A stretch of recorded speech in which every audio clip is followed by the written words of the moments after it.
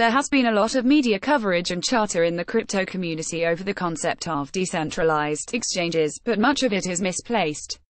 For example, after the recent hack of CoinCheck, there were a series of articles, such as one from Bloomberg, that promotes decentralized exchanges as a solution to the security problem. The problem, you see, is that this type of coverage magnifies the confusion among crypto enthusiasts regarding market structure and price discovery. Sadly, there is a persistent tendency to conflate the trading and custodial processes. While I do not mean to trivialize the major issues with securing crypto assets against theft, it is vital to separate discussions of price discovery from the settlement process. Otherwise, decentralized exchanges that have limited, or no, price discovery mechanisms will continue to be promoted as panaceas. Articles that promote these projects as solutions to the security issue don't recognize that, with respect to price discovery, the notion of a decentralized exchange is an oxymoron. It is critical to understand that the evolution of exchanges was based on being a central point for buyers and sellers to meet. By its very nature, the exchange function of price discovery requires a certain degree of centralization. Before the crypto community goes off the deep end, however, and brands me a heretic, it is vital to understand that centralization need not be in a singular physical location. Roughly speaking, there are three types of market structures, and all can coexist: order books, dealer, quote-driven, and auction models. Only auctions require a single physical matching algorithm, but those only are central at discrete moments in time. That said, some of the decentralized exchange proposals I have seen, many of which have attracted very large investments in their ICOs, are nonsensical, as they severely misunderstand the nature of price discovery and do a lot of arm-waving about price formation. There are two reasons why this is true. First, price formation requires the controlled interaction of orders and trading interests. The phrase used by market structure experts is order competition, which is only possible when displayed orders can interact on one or more order books. In modern markets, this is facilitated by smart order routers (SORs), which scan all displayed markets before deciding where to trade. As a result, investors should be very wary of solutions that do not have an SOR routing capability, as that lack indicates that pricing on that venue can become well out of line with other venues. Second, price formation requires that participants trust the process. As a result, the bane of all pricing mechanisms is manipulation, where bad actors distort the market and profit from the distortion. Manipulation, therefore, is a major issue for many market models, and has been largely ignored by many of the decentralized exchange white papers I have read so far. Collectively, the CFTC and the SEC have assessed large fines for activities such as spoofing, which they often define as posting orders for the purpose of influencing price movement, without a true intent to trade. These fines are not a government overreach, as the knee-jerk conclusion might be in the libertarian crypto community. In fact, such regulation is necessary to protect market integrity. Even if the crypto community does believe in a winner-take-all, caveat emptor approach, it would never be allowed by regulators, so isn't worth discussing. In addition to spoofing, there are other manipulative activities that need to be addressed, including misrepresenting prices, front-running, and providing unequal access to different client types. All of these should be addressed by each exchange or market model, whether centralized or decentralized, yet many have not. Let's consider one decentralized exchange proposal that was cited in both Bloomberg articles noted above: AirSwap. The swap protocol facilitates a double-blind, multi-step interaction between buyers and sellers along with anonymous price providers.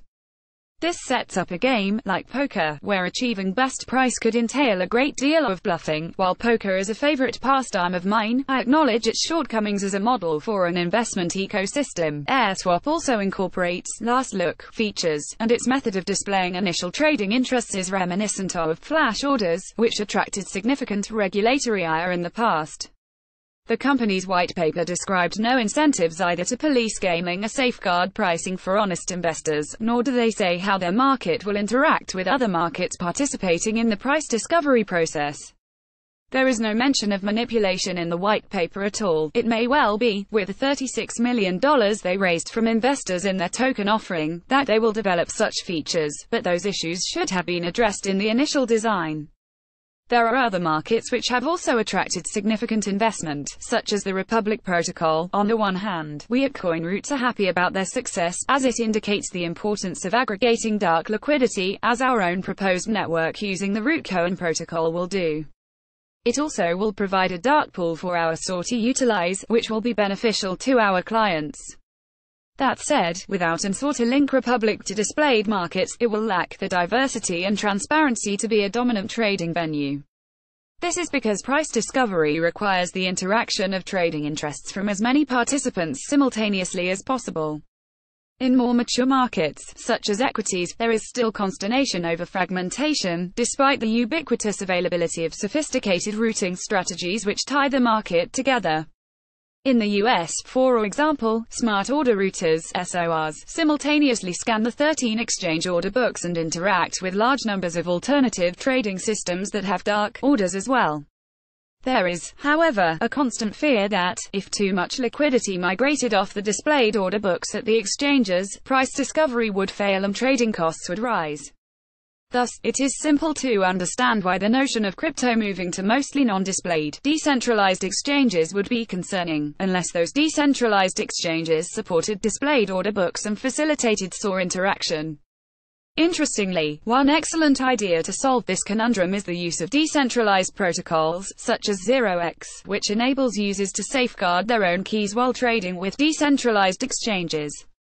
This would only be a complete solution, however, if all exchanges with meaningful displayed liquidity operated in a distributed manner.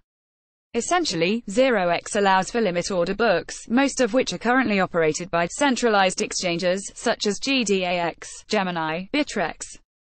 Ultimately, I believe that this will be the way that the market evolves, since trading on multiple displayed, central, order books with distributed settlement makes the most economic sense overall. Separating the order books from settlement could be done in a number of ways, including a full distributed model such as 0x, but one consideration should be cost. In equities, it is not uncommon for participants to execute thousands of trades daily across exchanges in a specific symbol, but only settle one trade at the end of the trading day. The trade they settle, of course, is the net amount they bought or sold from all the trades done during that day. Equity trades, all in, cost between $10 to $20 per net trade, so the savings from such netting is substantial. While it is true that the cost of a crypto transfer is up to 1/100th of that amount, it means that participants that trade more than 100 times in a given asset during the day would be worse off if they were forced to settle every trade. As a result, my expectation is that decentralized models will develop, which incorporate some form of session netting. Such platforms will win in the end, as that will be more efficient for the market makers and other participants that day most of the trading.